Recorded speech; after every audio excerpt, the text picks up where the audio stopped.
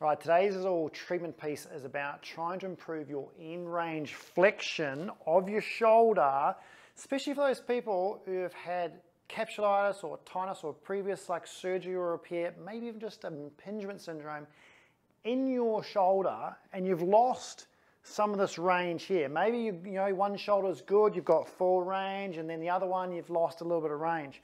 Now, doing things in the clinic like we do, using mobilization, hands-on stuff really helps. But when you go home, what we do is we send people home with band work to try and replicate what we do in the clinic. So today is all about that, trying to use things like Powerbands to help be me at home on your shoulder. And I'll show you what I mean. Now, what you'll need is something like a thick Powerband like that. If you don't have a heavy duty one like that, and that's probably the best, unless you're quite a small person, you might want to go down to maybe an inch wide Powerband like that. But I would try and maybe go for as thick as you can, because these ones tend to bite in a little bit too much. And especially if you're a sort of a big person with big shoulders, they might be too skinny. So try and aim for that. And I'm going to show you what I want to do with this one. But if you only have that, then fine. Aim for this one though. So what you need to do is you've got to think, this band is like my arm doing an AP glide of your humerus, because when you go up here, what we're trying to do is do an AP glide of the humerus that way. All right, so this band needs to go around something solid. Now this could be at home, you could put it around something if you can.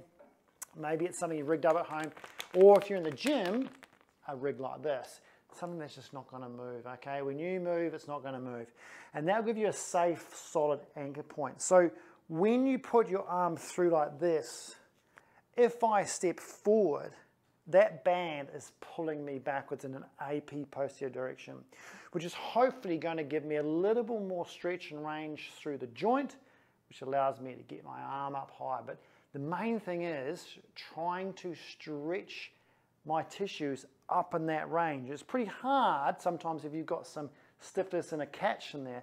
This usually takes that away a little bit, which is what we do in the clinic. So when you're doing this position, try and keep the band directly behind you, all right, like that.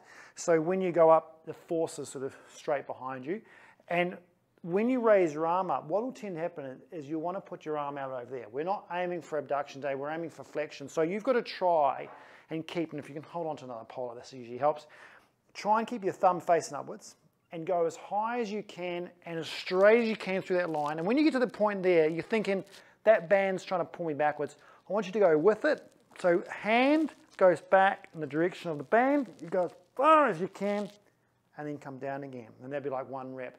I'd try and aim for a good 10 reps of this. It's quite taxing on the whole body because you've got to try and keep yourself in line. You've got to stabilize through your core and your legs to keep yourself in position, because if you start buckling through your core, you're not going to get much effect through your shoulder. And then think about that band really pulling you backwards. Now, if you notice where that band is, it's up on my humerus, okay? It's not on my shoulder. Don't make the mistake of putting it up on your shoulder, because that's not going to do anything. You've got to be off onto the humerus, because you're trying to glide the humerus back a little bit in the joint, okay? If you're on the actual clavicle, you're not going to glide and do any joint gliding, all right? So don't make a mistake of that. Keep it off there. And when you rise up, you can see now it's sort of almost above my armpit. It's into there, and it's still on my humerus, pulling that backwards. And I've just got to almost have a mirror in front of me, keep me in line to go, am I exactly straight through there, keeping my body as straight as I can, really reach back and then come down, as long as there's no pain. Now that's a standing one. It's pretty hard though to do. Involves, you can see I'm breathing a bit harder. It involves a little bit of effort, but it's so effective. Now, the other way you can do this is in lying down. So let's take a look at that option to see if that helps you as well. All right, so the lying down option. Now, this is a little bit tricky at home sometimes if you can't get your band under something heavy like this. So if you're at home and say it's your bed or your sofa, you're going to have to put it under the leg of that sofa. Now this is pretty easy because this bed's quite high and I can adjust the height of this, of course. But when you're at home, it's probably going to be a little bit lower. So you may find this a little bit tricky and you're going to have to shorten this band up, and I'll show you how to do that. But the benefits are, when you're lying down, you can really work on that flexion component above your head, because it's a little bit more passive because you're not fighting gravity so much. It's allowing you to go back a little bit further, which I'll show you. So there's pros out, the con is just setting it up. So, but if it's all you've got at home, this is the way to go. What I would do to make sure you want to shorten that up is Don't fall in the trap of trying to do 2 bands. It's just too heavy. You won't get it high enough.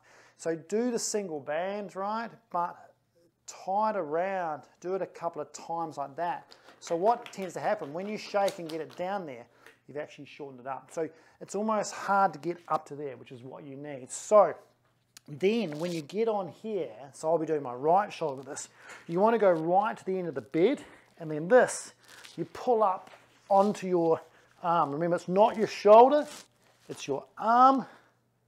There it is there, okay? So this does bite in a little bit, so make sure that you have that fat wide band because the skinny one's going to bite in. When you go from the flexion, just think like you would be when you're standing up. You're going to go up here, and you're going to try and keep that in line as much as you can. That's one of the hard things. And then as you go backwards, that band is like me in the clinic doing an AP glide of that shoulder. So I'm doing an AP glide here, which keeps it nice and centered in the socket.